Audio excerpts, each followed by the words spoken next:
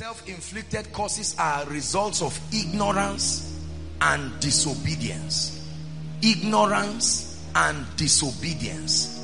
Ignorance and disobedience. Ignorance and disobedience. Self-inflicted causes are products of ignorance and disobedience. No matter how born again you are, if you don't tithe, your heavens are closed. That for sure. Whatever you think about the situation notwithstanding.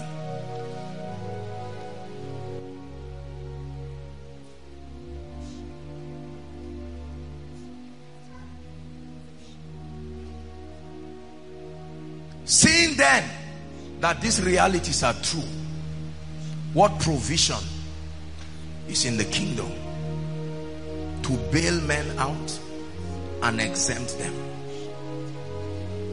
I'm going to show you the system in the kingdom designed to set men free. Ready?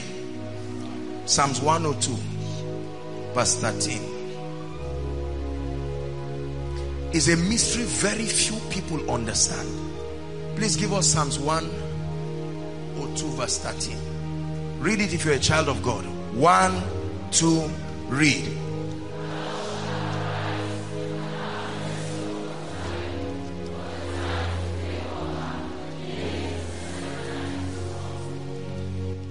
Three things: mercy, time, favor. Mercy, time, favor.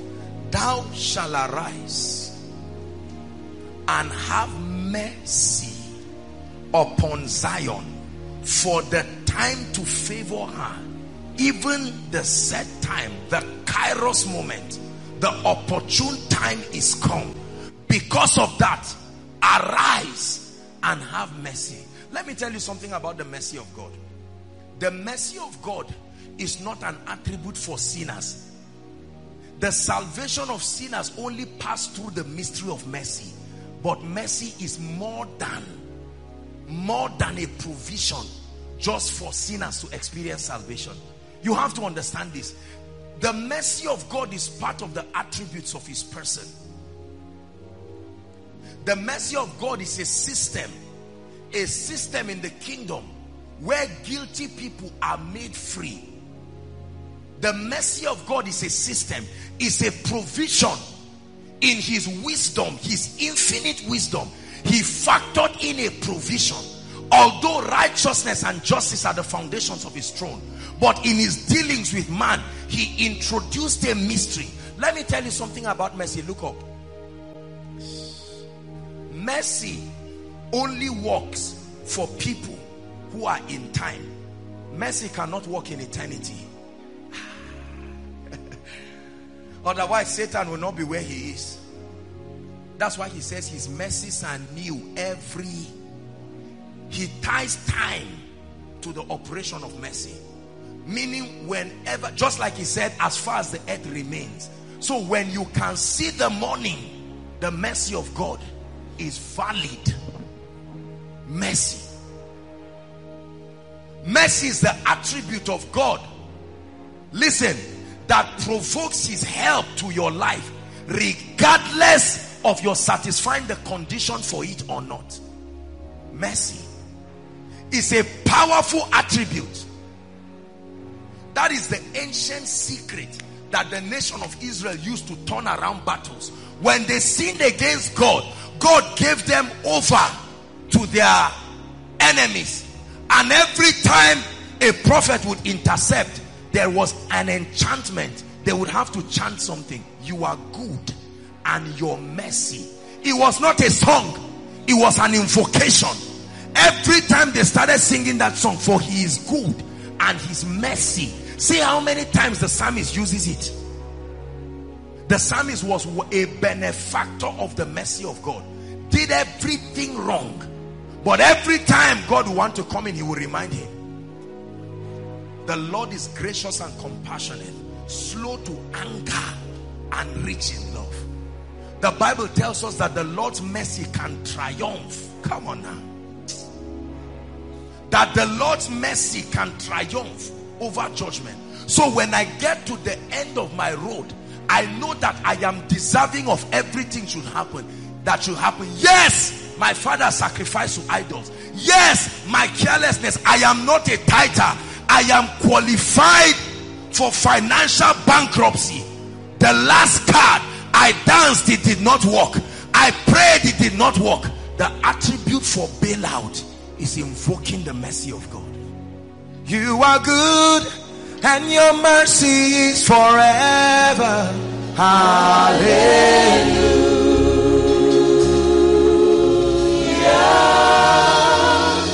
You are good and your mercy is forever. Hallelujah. Samson lost his strength to Delilah. The Bible says his eyes were plugged, the symbol of light in his life, and the mystery that surrounded his power, his hair shaven completely, and they took him. The Bible says they took him to their temple to make mockery of God. Everything was over, but as Samson leaned there, they didn't watch the hair grow. He said, oh Lord. He cried for mercy. And the moment he did that, see, there is one prayer God cannot say no to. If you have never been confident of a prayer that will be answered, try the prayer of mercy. Invoke mercy. Lord, I know I am undeserving of this, but I invoke your mercy.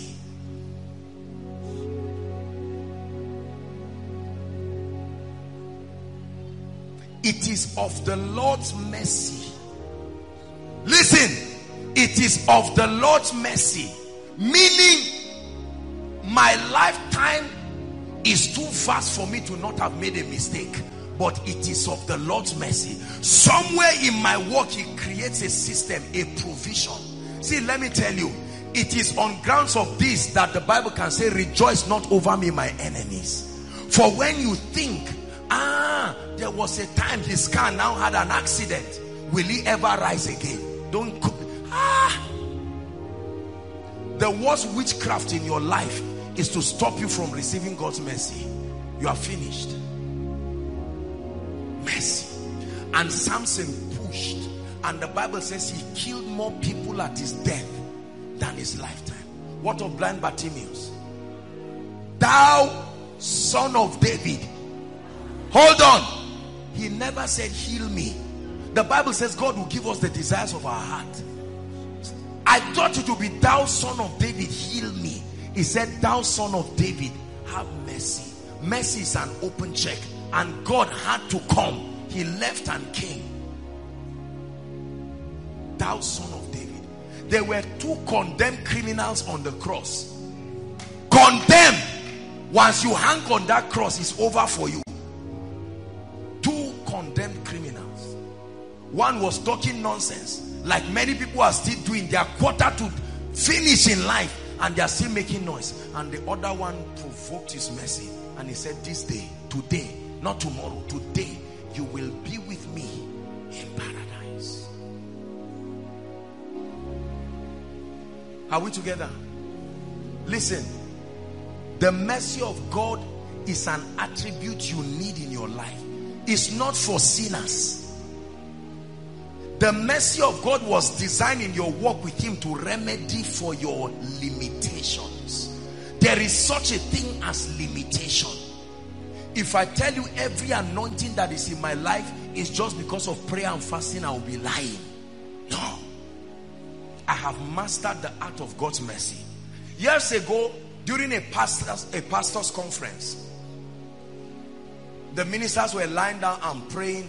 And the minister who was testifying this said he went to lie down close to Papa Adeboye to hear the prayer he was praying. And he said for over 2 or 3 hours, all Papa Adeboye was saying was mercy. Mercy, Lord. You would think he stole church money. He knew, he understood. To pastor millions of people, you don't just need anointing, you need mercy. Mercy. Mercy. Mercy. Jesus met a woman by the well. When he met that woman by the well, They started a conversation. Number one, that woman was a prostitute. Correct? And then because of that, the disciples, no, don't come and corrupt Jesus. You're a bad woman. And Jesus started talking with her. And she started touching his mercy. And at the end of it, that woman ran and said, come and see the man who has told me what I have done. Mercy. Mercy vetoes everything in your life. And when the dust settles, you are still standing. That's why you see, those who know this, when people are dancing and saying the power of my might has given me this. Oh, this great ministry, koinonia, apostle, what wisdom. You are such an anointed man. I just laugh and look at them. You need to hear my prayer in the secret place. The mercy of God. When David, one day the Bible says when kings go for war, David was meandering his balcony, correct? And he looked at somebody's wife. She was bathing, and from the altitude he could see her nakedness, and he desired her. The Bible says he sent and they fetched that woman and they came. He now got a man's wife pregnant and ordered that they go and call Uriah in the heat of war, not minding whether the nation of Israel would die. They carried Uriah and brought Uriah. Uriah said, my king, I'm here. He says, I just wanted you to come and have you seen your wife recently? I said, have you forgotten the ordinances of Israel? I should be there in the heat of battle. And he got angry. And all he did, listen, was to write a letter, a man's own death sentence, and gave him to the battle. And the painful part is that he died. Question, what was the difference between Cain and David?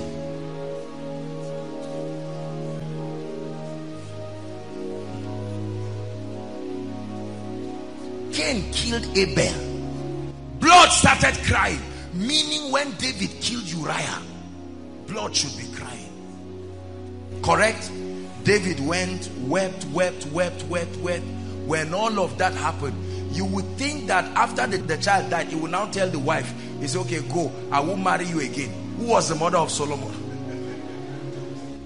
He did it again. Correct?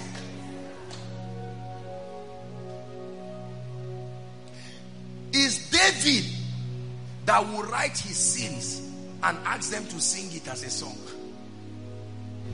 If it had not been the Lord by my side, now may Israel say. If it had not been the Lord, he will ask the nation of Israel to chorus, for his mercy shall endure, ever faithful, ever sure. And they will begin to sing it. God want to destroy David. David would just find, he knew how to just tie God down. And God said, this is a man after my own heart. A man that understands. Not even Moses was called a man after his heart. Mercy. This is what our families need. This is what we need. This is what many ministries need. This is what many businesses need. Let me tell you something. We're rounding up. There is a system to be a recipient of God's mercy. Number one, a broken and a contrite heart. Write it down. Arrogant people are never qualified to be the benefactors of God's mercy.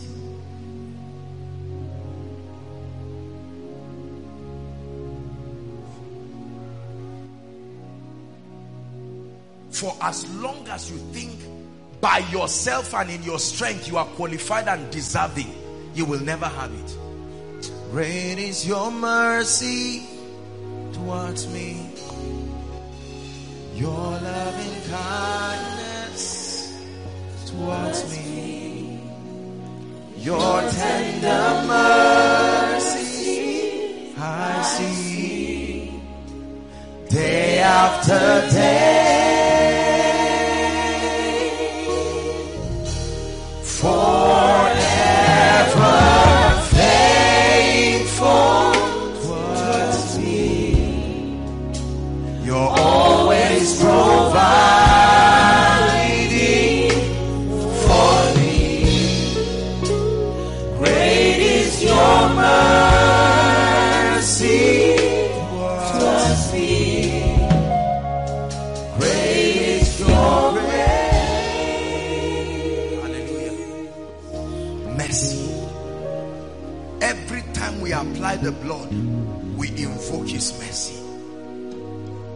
For you to sit down and believe your forefathers did not do anything, you are a joker. But the mercy of God has a way of exempting you. The mercy of God has a way of exempting you from the rubbish and the nonsense that should be your lot. The mercy of God can change any negative prophecy over any man's life, regardless of what was seen about you. A particular prophet now came and met David, correct? And then started to speak to him in parables. There was a certain man who had a vineyard, and somebody came and grabbed the vineyard, and David said, "Who is that?" Was angry. Say, "You are the one." No. Watch this. Do you know David was supposed to die? We have a series on mercy that we'll deal with. I don't want to go there. But do you know, when you read that scripture, when David asked for mercy, God said that death had been taken from him. David would have died. David would have died. The wages of sin is not sickness. The wages of sin is death. But mercy. But mercy. But mercy. There are some of you here, legally, you are supposed to be failures in life. So based on that concoction, those who knew you had the guts to even prophesy it, and what they were saying is right. But mercy. When you introduce mercy to the equation, calculation changes. Everything changes. So a murderer like Moses could now become a deliverer by the mercy and the grace of God. He said, "It is of the Lord's mercy that we are not consumed." Let me tell you, one of the greatest ways to break curses, hear me, one of the greatest ways to end curses is to invoke the mercy of God. The mercy of God. The mercy of God over your life. Invoke the mercy of God over the works of your hands. The moment, even as human beings, if somebody tells you sorry, if I look at you now, come Emeka, I look at you and I say, "Look, you know you did this and I'm supposed to deal with you," and all of a sudden you kneel down and say, "Sir, I am sorry." Do you not know that this position paralyzes me at once? I look at you and say, "I hate you, but you have done something now that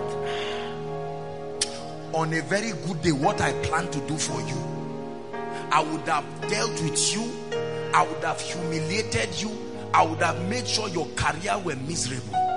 But mercy. And the terrible thing about, or the, well, not terrible in righteousness, about mercy is that every time mercy is invoked, it not only solves the current problem, it promotes you. Mercy will always lift. Mercy will always lift.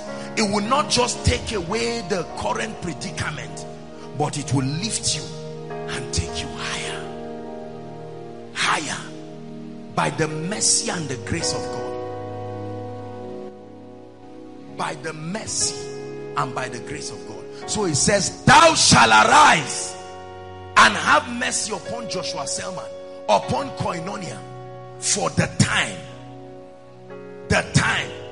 The Lord wants to lift me, but there are certain levels of light and illumination I do not yet know. And if I'm to wait until I know all those things, I may never rise. So he introduces his mercy. And I rise to realms that even me, I know that is beyond my level of understanding. The mercy of God. You will find yourself in the company of people you know your age and your level in life should not bring you. Their skills brought them, but the mercy of God took you there. As we travel around, I have seen the honor of God by the grace of God, and it never stops humbling me. When I see the things that people do on account of their perception of the grace of God upon my life. Sometimes I stand by the mirror and I look. I say, except for the mercy of God. Who dash monkey banana. who really dash monkey banana. You see, it's not false humility. It's an acknowledgement of truth, the mercy of God. You are there boasting about being an entrepreneur and you don't have up to 100,000 in your account. You better realize that there is a dimension of the mercy of God in this equation that can arise and lift you. Are you hearing what I'm saying? There is a dimension in ministry. I believe in principles. I teach principles here. But let me tell you the truth. There are many gaps in this equation to success that we are still learning how it works. There are still gaps. And one thing I've learned is that those gaps are provisions that only God can fill. That's where his mercy comes in. And he amplifies and multiplies little things. And your life becomes a sign and a wonder. Because I have seen women who never trained their children. The children, 8 children, all of them became great. They got born again. 5 are pastors. All of them are millionaires. They love God. They are wonderful people walking in the ways of God. But the woman and her husband don't know jack about parenting. That one is not wisdom again. Let the wise man not glory in his wisdom. Let the strong man not glory in his strength. The Bible says, but let him that glorieth glory in this, that he understandeth and knoweth me. When you know him, you know he's full of compassion and mercy. I will worship him forever, love him forever, because this God is too good. I will worship him forever, love him forever, because this God is too good. See, way before I learned certain principles I knew now, I was already getting their results. When I learned the principle, I knew that truly favor and the mercy of God really qualifies the unqualified. I have seen levels of breakthrough in my life that happened before I knew the principles that brought them. Yes, this is true. Way before I understood principles of church growth and increase, I had been seeing the hand of God. And there is a science to growth. If you don't know it, it should not happen. But mercy, mercy, mercy. Tonight we are going to invoke mercy upon our lives, upon our families, and take away this air of pride that makes you think I have to marry because I'm beautiful. I think I'm intelligent. I should be a millionaire by now. The pride of men is the reason why they never get qualified for mercy.